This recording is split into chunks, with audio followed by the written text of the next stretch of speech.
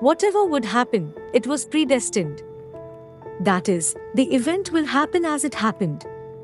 The past cannot be changed. The events that will happen in the future will happen that way. No one can change the future. If we try to change the past or the future in any way, then we must understand that it was the same way. That was universal programming. As long as there was only one universe, this rule of universal programming followed. But after having multiple universes, the same event can happen in different ways in different universes. We can even say that to make these events happen in different ways, the universal programming is messed up. Different universes are created to fix it.